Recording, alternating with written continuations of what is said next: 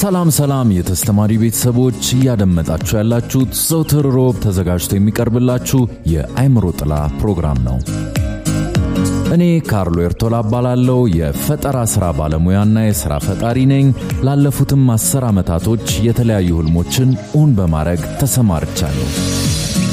እኔ ደግሞ አበባ ፋንታውን ባላለው የሲቪል መሐንዲስና የአማራጭ ህክምና ባለሙያ ነኝ። ስራዎቼ የሚያጠነጥኑት የሰውን ልጅ ሙሉ አቅም በመግለጽ ላይ ነው። የማይዳሰሱት ሐሳብና ስሜቶቻችን በሚታየውና በሚነካው ዓለም ያላቸውን ተጽዕኖ የምንማማርበት ልዩ ጉዞ። መስጠቱን አብረን እንቋደስ። እንዴት ሰነበታችሁ ውድ አድማጮቻችን? የተለያዩ ሐሳቦችን እያነሳን የምንወያይበት ምርጥ ፕሮግራማችን ጀምሯል። እንግዲህ ቀናትን ወልደው ሳምንታችን ደርሶ ዛሬ ላይ ተገናኝተናል። ይሄ ፕሮግራም ገጣሚም እንደሚያደርግ ብትናገር ይጠራናል። ድሮስ ታዲያ ቀናት ወልዶ በጣም ጥልቅ የሆነ የቃል አጠቃቀም ነው። እንዴት አለፈ ሳምንት? አሪፍ ነበር። ሳምንት አሪፍ ነበር። በዓል በስራ ነው ያከበርኩት። ደስ የሚለው ነገር ግን ከረጅም ጊዜ በኋላ ተቀርቅሮ አልንቀሳቀስ ብሎኝ የነበረ ስራ በደመራ ምክንያት ተከፍቶልኝ ቦጋለ ችቦ ከማብራት እሱን ሳበራ ነው ያመሸሁት። በንጋታው ደግሞ ከናቴ ጋር ካርታ ተጫወትን። አዲሱ ብር ይሆናል ላይሆንም የሚለውን ገመገምን። በሰበቡ በካርታ ጨዋታ 10 ብር ተበላው። ተሸነፍኩ።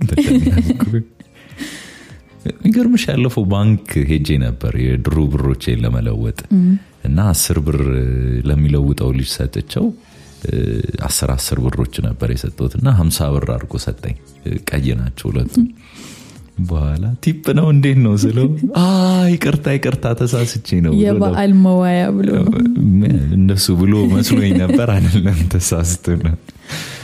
እና ብዙ ሰው እንደሚምታታ ገመትኩ። እሱ ከተምታታ እንግዲህ ባንክ እየሰራ የሚምታታ ከሆነ ብዙ ሰው ቀለሙ የሚያምታታው ይመስለኛል። ነው ከድሮ ጋር የሚመሳሰሉ ቀለሞች ስላሉ እዚህ አዲሱ ላይ እና ቁጥሩን ለማያይ ሰው በጣም ከባድ አደገኛ ጊዜ የሚሆን ይመስለኛል። የድሮ ብር ቶሎ ቢወጣ ጥሩ ነው ከገበያው ላይ። ለነገሩ 2 ወር ብቻ ስለሆነ ብዙ የሚቆይ አይመስለኝም። እና ያንቺ ሳምንትስ ፈካ ብለሽ ነው የመጣሽው ዛሬ? አልኩ ምን ገጥሞሻል? መስቀል አክብሬ ነው። አሪፍ ክትፎ ተበላ። ቆጮ ጎመን ተመኛታለሽ።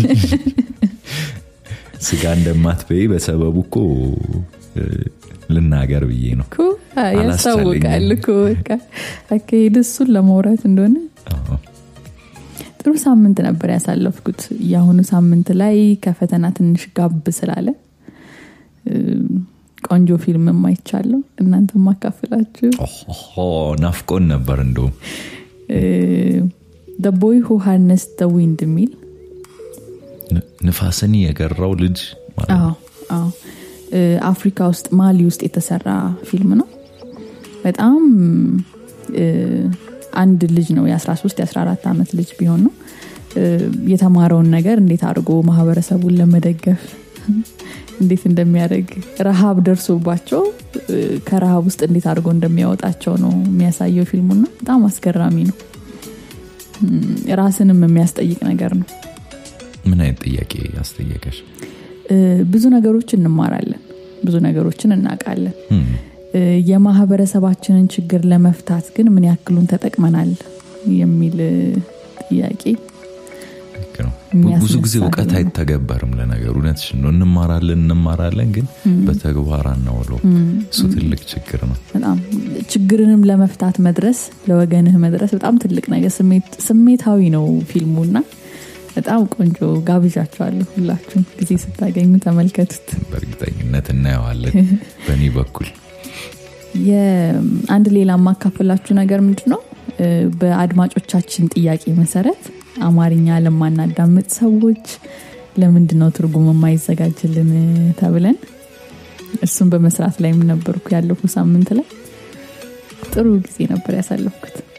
አካውንት እንደ በቃ አማርኛ ማይችል ሰው ሁላ መከታተል ይችላል ማለት ነው። ይችላል። ተደራሽነቱ እንደሚሰፋ ተስፋ እናደርጋለን።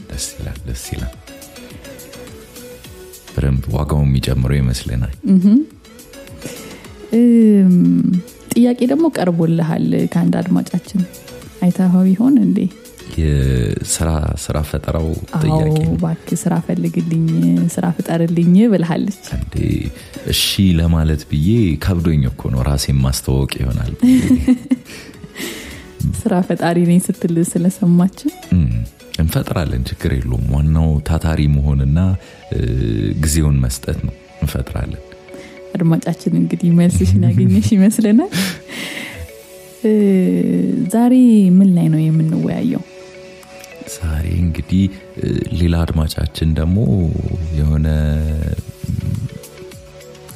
ርዕስ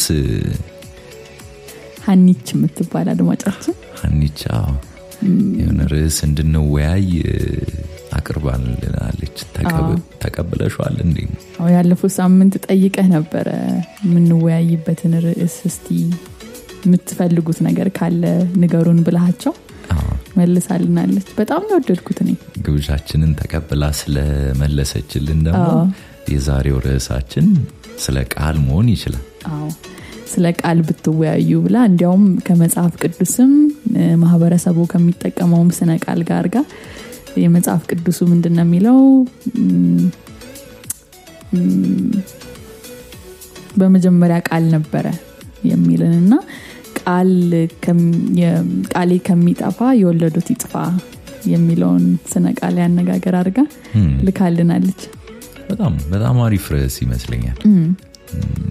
በመጽሐፍ ቅዱስ እንዳለው ደግሞ በብዙ ሃይማኖታዊ ተቋሞች ያለ ነገር ይመስለኛል። የዓለም መጀመሪያ ድምጽ ነው የሚባል ፍሬ ሐሳብ አለ እና በሳይንስ በኩልም አሁን ሳይማቲክስ የሚባል ዘርፍ አለ እና እንዴት እያንዳንዱ ነገር ከጀርባው ድምጽ እንዳለ ነው የሚያጠነው። ለምሳሌ አሁን ሰውነት ስንል የሆነ የሚዳሰስ ነገር ቅርጽ ያለው ነገር ነው የምናየውና በዚህ ሳይንስ መሰረት አሁን ሰውነታችን ራሱ ውስጥ ለውስጥ በጆሮአችን የማይደመጡ ድምጾች ናቸው እንደዚህ ቅርጽ ይዞ የሚመስለው እንዲመስል የሚያረጉት ድምጾቹ ናቸው ይባላል።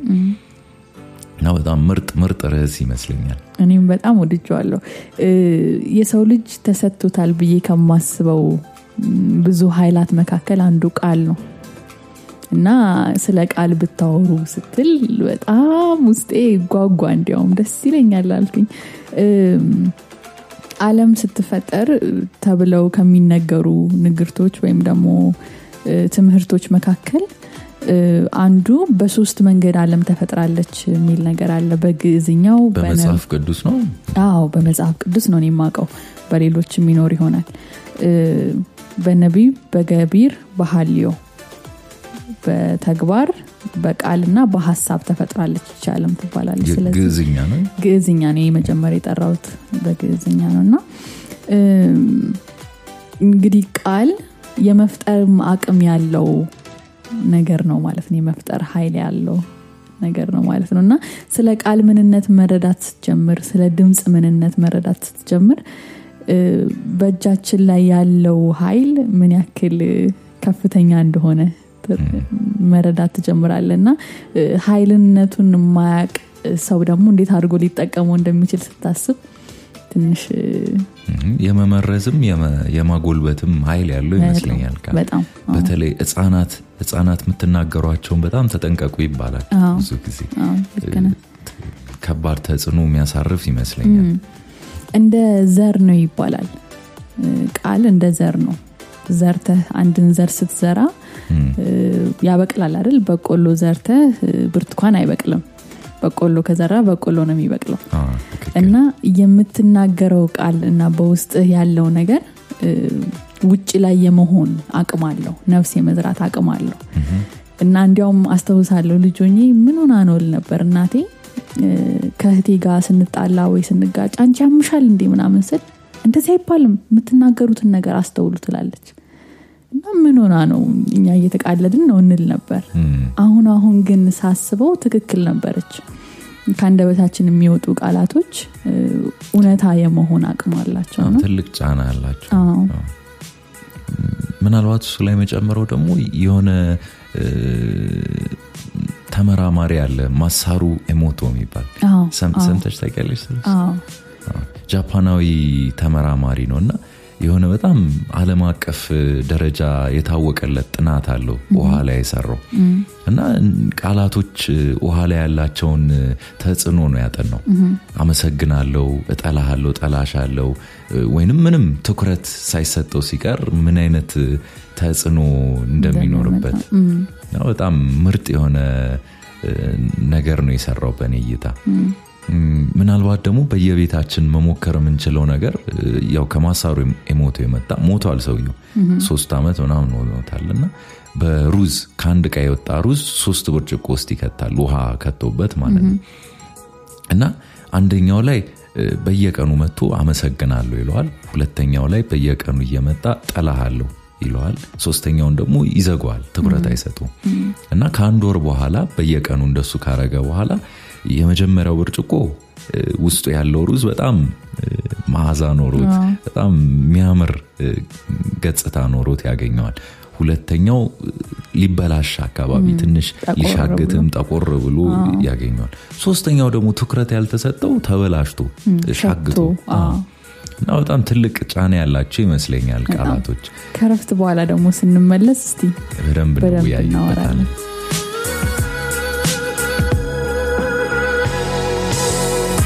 የማይዳሰሱት ሐሳብና ስሜቶቻችን በሚታየውና በሚነካው ዓለም ያላቸውን ተጽዕኖ ምንማማርበት ልዩ ጉዞ የአይምሮ ጥላ መስጠቱን አብረን እንቋደስ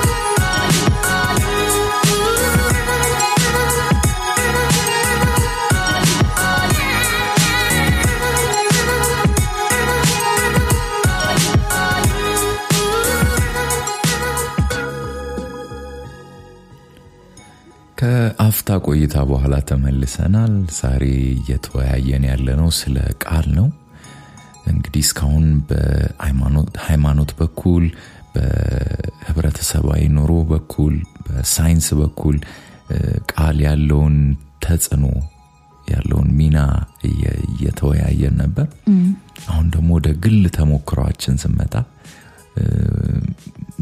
ምንድነው ከቃል ጋር ያለሽ ግንኙነት ምንድነው ትዝሚልሽ ነገር አለ የገጠመሽ ወይ የተጠቀምሽው ዘዴ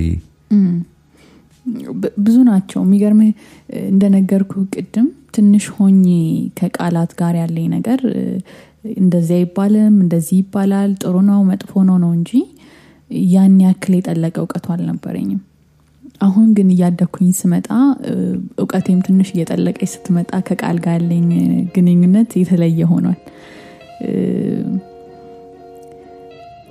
በዛም ሙከራዎች በህይወት ውስጥ ባረኳቸው ሙከራዎች ዘርነቱን ተመልክቻለሁ ቃል የምር ዘር እንደሆነ የምትፈልገውን ዘር መዝራትን ማረጋገጥ የምትችለው ሙከራ ስታረግ ነው አይደል ለምሳሌ ዘር ነው ስለሃውን አዎ እሺ ብለህ እንደ መረጃ ልትወስደው ትችላለህ እውነት ህይወት ውስጥ ለውጥ የሚያመጣው ግን ራስህ ላይ ስትሞክረው ነውና ለምሳሌ አንድ ነገር ባነሳላችሁ ብዙ ሙከራዎች ስላረኩ አንዱን መጥቀስ እችላለሁ የአማራጭ ህክምናን መማር ፈልግ ነበር እና ያ ትምህርት ግን እኔ የምፈልገው አይነት ትምህርት ግን ኢትዮጵያ ውስጥ አልነበረም የሚሰጥ ሰው አልነበረምና አብዝቼ ግን አወራ ነበር ስለዚህ ነገር ይሄንን ነገር መማር ፈልጋለሁ እንደዚህ ነው ያልኩ ለጓደኞቼ ለቤተሰቦቼ ቅርብ ለሚባሉ ሰዎች ሁሉ እናገር ነበር አንድ ወቅት ላይ አመት ራሱ የሞላው አይመስለኝም ያ ትምህርት ወደ ኢትዮጵያ ውስጥ መጣ እኔ ስኮላርሺፕ ስፈልግ ምን ስል እነሱ ወደዚህ መጥተው ለመጀመሪያ ጊዜ ያንን ትምህርት ሰጡ የመጀመሪያ ባቾችኛ ሆነን ማለት ነው እኔ የተወሰኑ ሰዎች እና ቃል የምር ዘር መሆን ይችላል የሚለውን ነገር ሞክሬዋለሁ አይቼዋለሁ እንግዲህ ይሄን ላካፍላችሁ እችላለሁ አሪፍ በጣም አሪፍ ተሞክሮ ይመስለኛል ስለዚህ በቃላቶቻችን ተጠቅመን መንፈልገውን ነገር በገለጽን ቁጥር ያ ነገር ህይወታችን ውስጥ የመግባት እድሉ ይጨምራል ነው ባንቺ ተሞክሮ እውነት ነው ያኛው መንገድ ይሰራል ደግሞ ስለማንፈልገው ነገር ደጋግመን ባወራን ቁጥር ማንፈልገው ነገር ወደኛ ህይወት መምጣቱን ይቀጥላል በጣም ምርጥ የሆነ ሐሳብም ተሞክሮም ይመስለኛል በእኔ በኩል ከዝምታ ጋር ነው ተሞክሮይ ቃላቶች የኃይል ወጪ እንደሆኑ አስባለሁ እና በቀን ውስጥ ብዙ ጊዜ እናወራለን አንዳንዴ አስባለሁ ዝም ብንል ኃይል ቁጠባ ሊሆን ይችላል ብዬ 2-3 ቀን ሞከርኩት እንደውም የሆነ ታቂው ይሆናል ቪፓሳና የሚባል የ10 ቀን ሜዲቴሽን ሪትሪት አለ የዝምታ እና ዝምን ስንል እውነትም ኃይል እንቆጥባለን እንግዲህ ያኔ 6 ቀን ብቻ ነው የቆየሁት 10ሩንም ቀን ለመቆየት አቅሙ አልነበረኝም በጊዜውና 6 ቀን ዝም ብዬ ለቆየሁት ግን ስወጣ ልክ የማውራት ስጀምር ሰውነቴን ሁላ ነው ነዘረኝ ይሁን አዲስ ነገር ነው የሆነብኝ ድምጼን ሁላ ማወቅ አቅቶኝ ነበር እና አሰብኩት ምናልባት በየቀኑ ዝም ብለን ስለምናወራ የቃላቶች ተጽዕኖ ለዚሁን የራቀን ብዙ ጊዜ ስናወራውን ምን ሌላ ሰው ላይ ምን እንደሚፈጠር ራሳችን ላይ ምን እንደሚፈጠር አንዳንዴ አናቅምና ምናልባት በዝምታ መቆየት መመክሮ እሱን ነው ቢቻል 1 ቀን ቢቻል 2 ቀን ከተቻለም ከሱ በላይ ቁጭ ብሎ ማንንም ሳያዋሩ ዝም ማለት ምን እንደሚፈጠር ማየት ጥሩ ተሞክሮ ይመስለኛል በጣም ነው የወደድኩት ሐሳብህን እንዲያውም አድማጮች 1 ቀን 2 ቀን የበዛ መስሎ ከተሰማቸው ማታ እንኳን ሊተኙ ሲሉ የተወሰነች ደቂቃ የዝምታ ሰዓት ቢኖራቸው ኃይሉን የሚመለከቱት ይመስለኛል በጣም ወሳኝ የሆነ ነገር ይመስለኛል ቃል እንዳለው ደግሞ ቃልን ምንረዳው ራሱ እኮ በዝምታው ቃላቶች ዝም ብሎ ዝምታ ባይኖራቸው ከመሃላቸው ትርጉም አይኖራቸው እና ዝምታውም ራሱ የራሱ ኃይል እንዳለው አምናለሁ በሱ ተጨማሪ ምናልባት ቀደም ስለ ማሳሩ ኢሞቶ ያወራን ነበር በጣም ቀላል በየቤታችን መሞከር ምንችለው ነገር ስለሆነ ቪዲዮን በሊንክው እናስቀምጥላችኋለን ከታች ዲስክሪፕሽን ቦክስ ውስጥ እና ስለ ቃል ደግሞ እናንተ ራህዋ ምን እንደምታስብ ራሱ ብትነግረን ሌሎቻችሁም ስለ ቃል ያላችሁን ሐሳብ ብታካፍሉን ደስ ይለናል በጣም ደስ ይለናል እርስ በራስ እንማማራለን እንግዲህ እነዚህ አይነት ሐሳቦች ውይይቶች ይጎልብቱ እንላለን በያላችሁበት ደግሞ እነዚህን ውይይቶች አጉልብቷቸው መታካፍሉን ሐሳብ ስጡን ሌላስ ምን እንላቸው ነገር አለ ሌላ ደግሞ ብር እንዳትሳሳቱ አደራችን 2 ወሩ ከማለቁ በፊት ቶሎ ብላችሁ ለውጡ ቁጥሩን ያያችሁ ተቀባበሉ እንግዲህ በሚመጣው ሳምንት በምርጥ ርዕስ እስከምንገናኝ ድረስ በጣም ምርጥ የሆነ መልካም የሆነ በፍቅር የተሞላ ሳምንት ይሁንላችሁ አሜን አሜን